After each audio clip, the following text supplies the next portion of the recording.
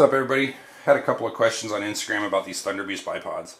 I was running different bipods and I thought I'd try one of these out, and boy, I'm sure glad I did, because these things are just amazing. I really like them.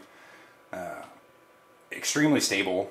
They're made out of, I was reading on Thunder Beast's website, I don't know, titanium and some sort of space age fancy materials, but the craftsmanship on them is just fantastic. It's incredible.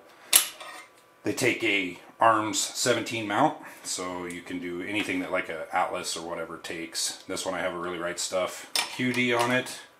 My wife prefers a thumb screw, so I have a Area 419 thumb screw on this one for her.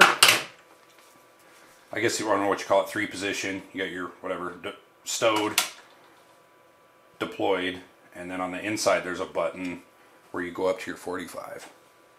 On the inside of the legs is your spring deployment, and it's got some power. I mean, it flies out of there.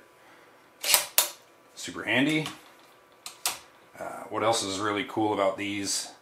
There's 2 pins right here, and you just kind of push them down, almost like a kind of like a Glock takedown pin. It's got a cone face, so that the feet and the extensions, I mean, they lock up just perfect. It just has that, I don't know, fit, you know, kind of like a suppressor cone does. So they fit really well. Cool thing, you can put the extensions on, and I usually run these, that's how I run it, is I usually leave mine with one set of extensions on and the spiked feet. So when I deploy down, it's just about the perfect height for me for laying prone. And I mean, in theory, you could, you know, just keep stacking these extensions. They lock up really well. I mean, obviously once you get a couple of them out there, they get a little bit of play, but I mean, in theory, you could stack them out there for days. Have a really long bipod. I think it'd get expensive, but I think the extensions are about $50 or so. Feet are, I think, the same. But another option out there.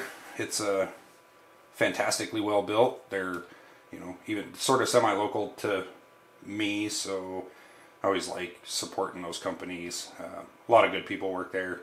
Never met anybody, you know, crusty from Thunder Beast. They make amazing products. So it's another fantastic option for bipods out there. Check them out, man.